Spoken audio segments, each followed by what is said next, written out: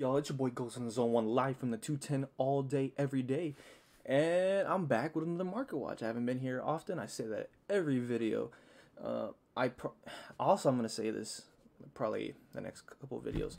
I'm going to try to keep grinding out and putting out more videos. Always say I will, never get to. Sorry I'm busy. I'm trying to make big changes in my life right now.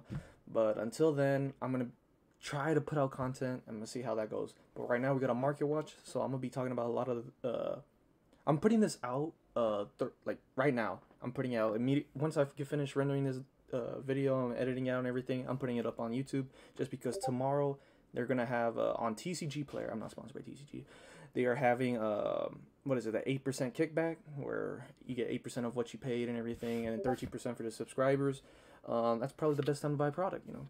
But yeah, we're gonna talk about the first set that's not first set. We're gonna talk about the new set that's coming out this weekend. Well, sneak peek wise, Cyberstorm Access. You know, I don't think there's any rush into buying anything right now on pre-sale, especially with a lot of the secrets and ultras that are being printed out right now. They are not 3s, or it doesn't seem like it so far.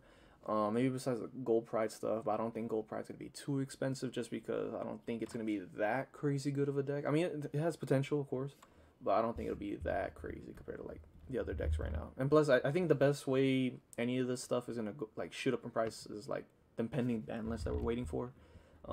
Once we get that ban list, I'm pretty sure a lot of the stuff's gonna go up. Right now, stuff I'm looking at from this set.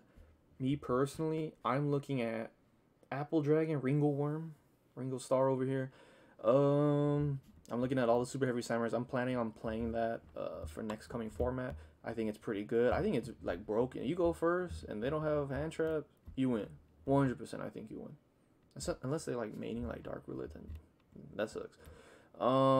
Everything else I think from this set, I think it's kind of mid. I'm pretty sure Konami's like, they're gonna have to like come out with like these sets that are very, what's the word? I think they're just nerfed compared to the last two sets we had. They were really strong. Like automatically, they gave us tier 1 decks, 100%.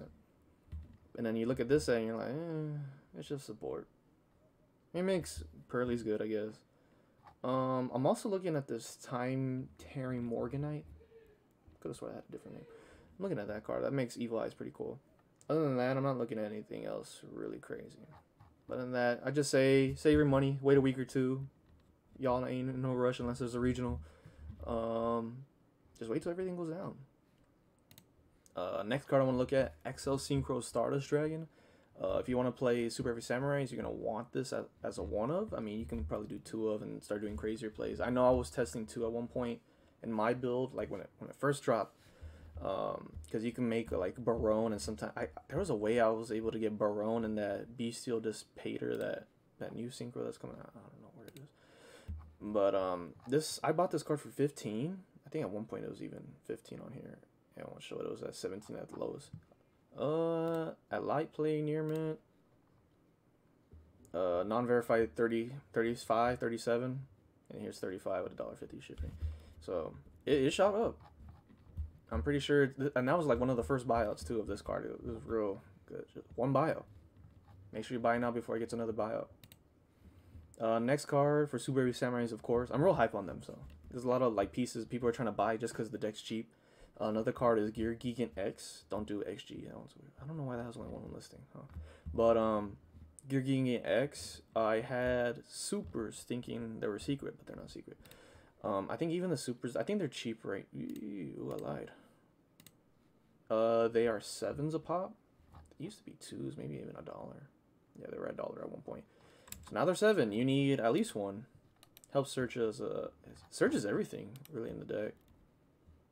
Because any 2 monsters, you just make this. You can get Cyberstein. That's what I'm using it for, just to get the Cyberstein. I know Cyberstein's been slowly increasing, so that's pretty cool.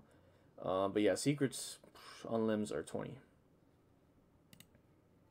Yeah, and this has gone through buyouts, so really expensive card here. Zeus. This format, we're going to see a lot of Zeus. I wouldn't be surprised if they limit this. I know OCG, I think they limited this card. This card is broken. Every variant of it so far is pretty much money. I remember Ultras being, weren't they in the teens? I could have swore, like, I don't think, yeah, they were 15, 14, and it shot up 25s. And this is Megatons. And you look at Phantom Rage. I don't think they're 36. Oh, no, they are 37. I thought they could have been more. Here's the OTS. I had a friend. I think he was buying these at like 30 a pop, 20 bucks. Look at them. Almost 70 bucks. This is going to keep going up. I think it's getting reprinted, but as a quarter century rare in that... I think it's Battles of Legends. I'm not too sure. But if it doesn't come out with like a lower rarity, like another Ultra, another Secret, expect to be paying good money on this card. You are going to need it. Especially for the deck like Pearly.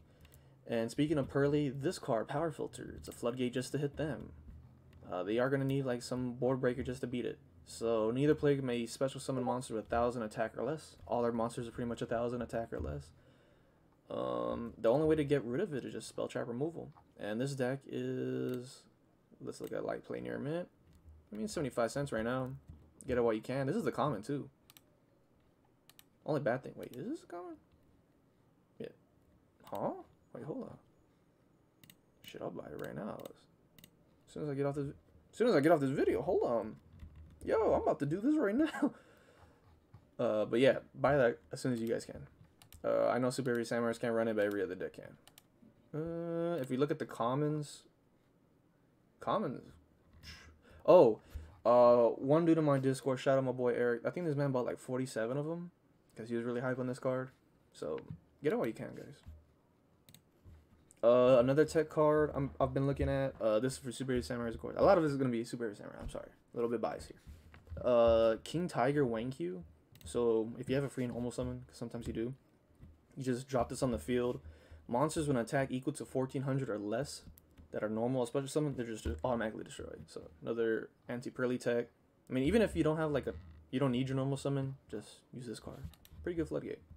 Especially with the new stuff. This also hurts us as well, like Super Heavy Sams. A lot of them, I think they're like 0 attack, 0 defense. So, just interesting tech.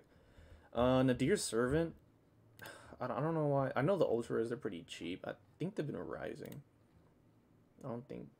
Yeah, they've always been around like $5 to $4. I mean, they're slowly rising just because Brandon are able to take advantage of it and everything. I know the Secrets, they've been shooting up. At one point, I think they were at 20s. And I said, they'll keep dropping. No one's seeing play with them and everything. They do the same thing. I think branded players can play without it and everything. So I'll just wait till it drops, and it never dropped. And now it just shot up at 45 bucks. Honestly, I can see this getting another reprint. I don't think it'll be Secret or higher. It's just, this said Rise of the Duelist. It was so hard to get because it was during that COVID season. Because I remember trying to get this set, and I could never find it anywhere. Anywhere. No Target ever had it. No Walmart ever had it. I was like, it sucked. Oh well. Looking onto like the far future stuff. This is for like Duelist Nexus. Rescue Ace got a new boss monster. I think it's a boss monster. I think it Book of Moons as well. I'm not too sure. I'm not too familiar with Rescue Ace stuff.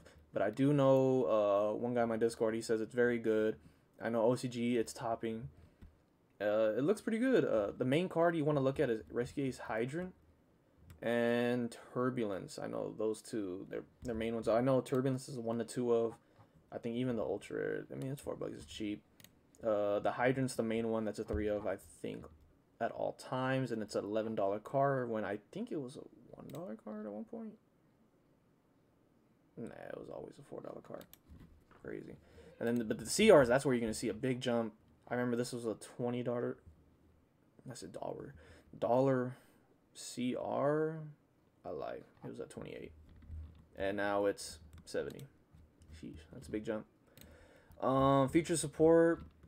Dinos. I'm looking forward to playing Dinos. I'm looking at it. It looks pretty interesting with a lot of the new support. I think it's in Wild Survivors. I think we're anticipated to get that in I think it's May 31st. I think that's when OTS Store is going to get it.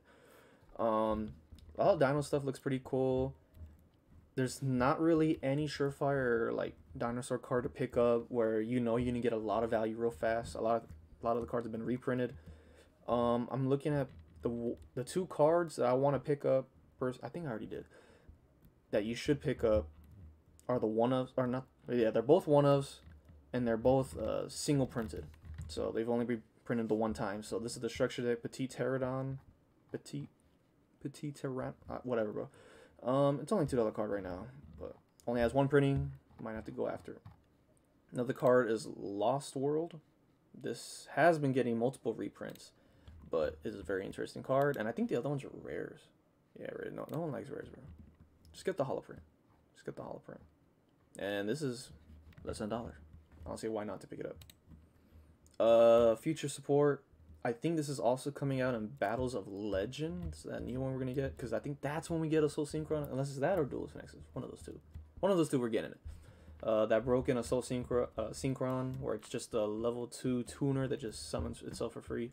The best way to get it out is through tuning. You can search it through this card. You can just run 3 of this and you'll always see it no matter what. The ultis, they've been gone for a good while. Ever since I think the Soul Synchron got announced, they've been gone. There's only 10 on the market that are light play near mint. And if you want an English one, oh, here's a German for. Okay, bro. Get me out of here. I don't want to see stuff like that. There's the original Ultra Rare from Star Strike Blast. I think this is even gone as well. Wow. Light play is $15. You near mint first ed, for some reason it's 10. It's less.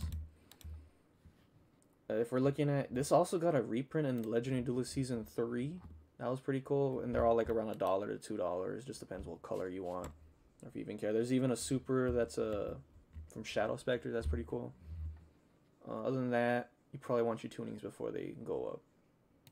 But just take a look at Pot of Prosperity. A lot of decks are using it now. I'm pretty sure Pearly are able to use it. I'm looking forward to it with that Versus or the Vanquish Souls deck. That one looks pretty cool. This is like a 3-up for them, unless the ban list hits it. I know a lot of people are offloading the Prosperities for that, so we'll see on that one. Only time will tell. I'm looking at also for the Vanquish Souls Durandal. This actually searches their Fire Warrior monster that's also able to roll to other monsters. Excuse me. This card searches level 5 or lower warrior monsters, so that's pretty cool. So that adds, I think it's called Raisin. I like raisins. So I'm looking forward to that. It only has ultra super rare, so just take a look if you want to get the ultras. It came from Rise of the Duelist. It was a very hard set to come by, so take a look at that. I'm looking at Unchained as well for Duelist Nexus. They're getting new links that are able to do some crazy stuff and just summon just generic fiends, so take a look out for that.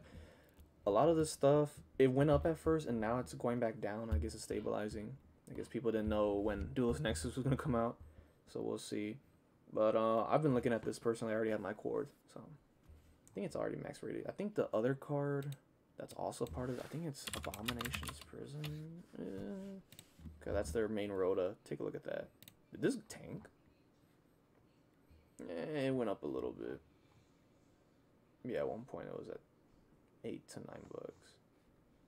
I mean, it's there. We'll see. So volcanic stuff. The stuff I would be looking at mostly be. I bought the volcanic counters. I like the old school supers compared to like dual terminal. I never really liked dual terminal. It looks like horrible glass. Volcanic shells from Speed Duel. This is the highest rarity if you want to compare it to the ulti. So this is like mid rarity compared to like the ulti. So this card is probably freaking expensive. Oh, it went down. I saw it was like $25 like last week, I think. But this is just because it's Speed Duel pack. You're not gonna see a lot of stuff like that out in the open. Other than that, that's pretty much it. So thank you guys for tuning in. I greatly appreciate it, and stick around for the next videos I'll be posting up. So I'll catch y'all later. Peace.